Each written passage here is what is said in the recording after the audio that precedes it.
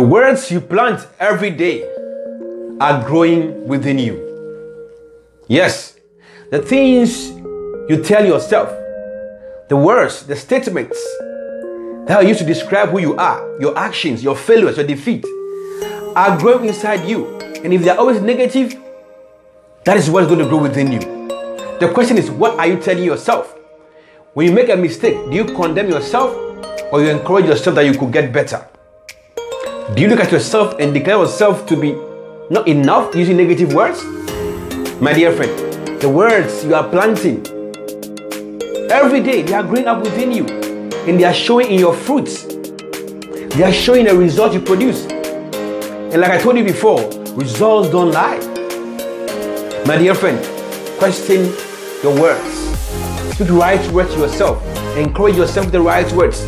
Trust in your ability to figure things out. Don't condemn yourself when you make mistakes, so that you can grow the right stuff within you. So the words you speak to yourself are words of positive encouragement, power, drive, so they can show up in the result you are producing.